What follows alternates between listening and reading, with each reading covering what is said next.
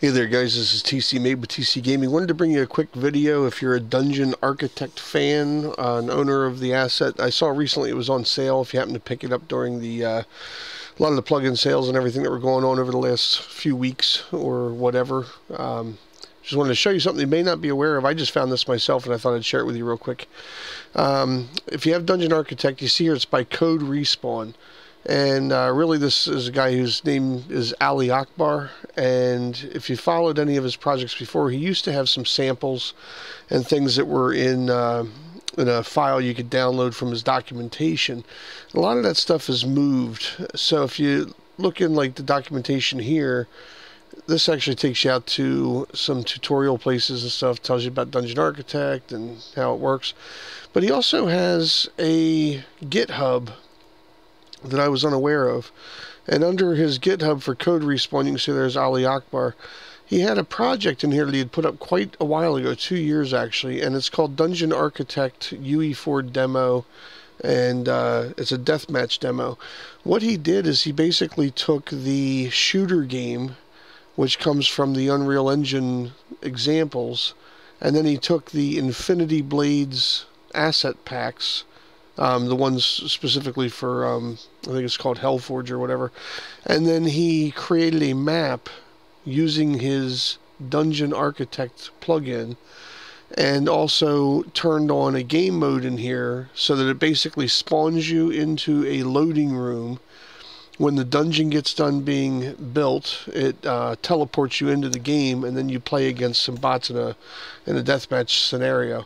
It's actually a great example. The shooter sample is a great sample to learn from. I've learned a lot from that. I'm working on some other stuff with it, and love Dungeon Architect and always have since the very early days of getting started here with Unreal Engine. But anyway, if you go out here to GitHub and look up CodeRespawn and find this project, what he gives you here is a link to download some files, and he shows you what the files are in here. It's DA Infinity Blade Fire and DA Shooter Demo, and then a map. And it tells you the instructions here to install Epic Shooter Game Project from the Launcher's Learn tab. That, of course, is in, if you go into your launcher, I'll show you here real quick. You go into the Learn tab, and when you scroll down into the Learn tab, you're going to see Shooter Game. If you click on Shooter Game, that takes you out to where you can actually download and install this to create a project. You may have seen this before. Not sure if you have or not, but that's that. And then if you go into the documentation, it gives you quite a bit of information about how this is set up. And there's some other stuff that you can do that uses this project as well that you'll find out there if you're digging around. But anyway, back to this real quick. If you go, that's the same documentation. I'll just close that. So if you go back to this, after you install that, you activate the Dungeon Architect plugin, install the Infinity Blade Fireland pack, and install the Infinity Blade Effects pack. These are free, all free assets here, except for Dungeon Architect, of course. And then once you go into the game directory of that project, you just copy these assets over and dump them into this project for you, and then you open up the maps Hellforge, and hit play.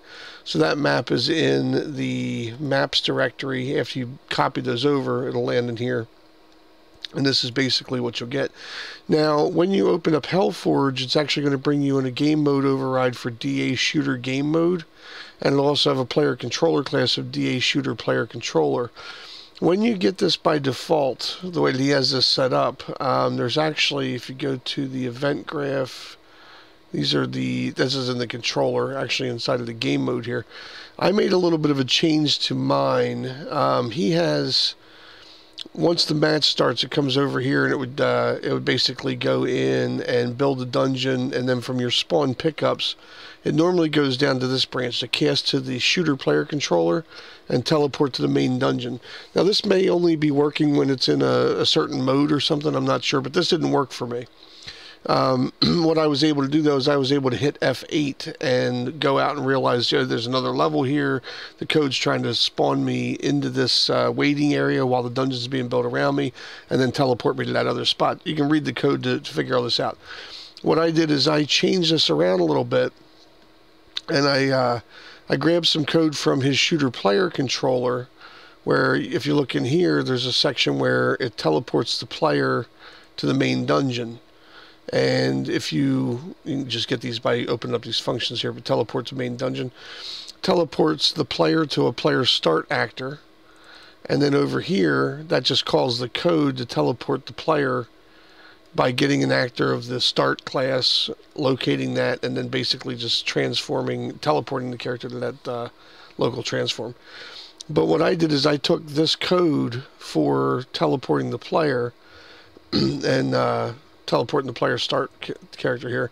I moved this over into the shooter game mode and stuck a function in here for teleport player to start actor. And I'm just picking the class in here. I'm not passing it by reference. You can just pick it from the drop down as a player start. And then by changing that code over to say, after the pickups are spawned, cast to the player pawn instead of the controller, get the player character, and then teleport the player to the start actor. There's that player start. And you can bring that over here, and it'll pass that. And now I could also just wire that there because, as you saw in this other one, when you specify the player start here, when you call this function, it would actually pass that value into this code. So picking this here is redundant to this as well. You could pick that. But what it'll do now is it'll load up, and then once this loading level is done, it should teleport you into the main map. And I'll get shot pretty quick here because this is a small map that I have set up here. But it'll basically give you an opportunity to get shot a lot and see how this whole thing works. Yeah, I'm basically trapped in a spawn camp scenario here probably.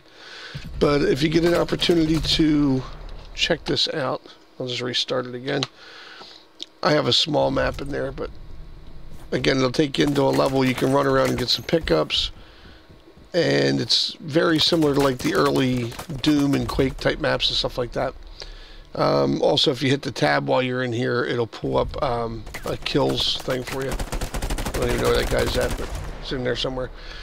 If you restart this a few times, you'll be able to get in and actually play it without getting shot every 5 seconds. And again, it just gives you an idea of how this thing's wired up to actually build these levels for you and everything. So hopefully that gives you guys a little something to check out. Now what I did is I made a package copy of this that already has the DA Infinity Blade Fire dungeon assets in here. And these are all things that he's freely distributing on his website. All it is basically it's some code that's already done up for you. You still need the Dungeon Architect plugin that you paid for from the marketplace turned on to use this. But I basically compiled this up and put it into a zip file. So I have a link for that that's going to be on my Google Drive right here for shootergame.rar. I'll put this link in the description for the video. But again, check it out. If you have Dungeon Architect, go to CodeRespawn. You can check this out and build it yourself. And then you could, modify it like I did. If you want to see, again, my modification, I'll just leave this up on screen for a second so you can take a look at it. Again, this is the original code. I just disconnected. This used to be wired up here.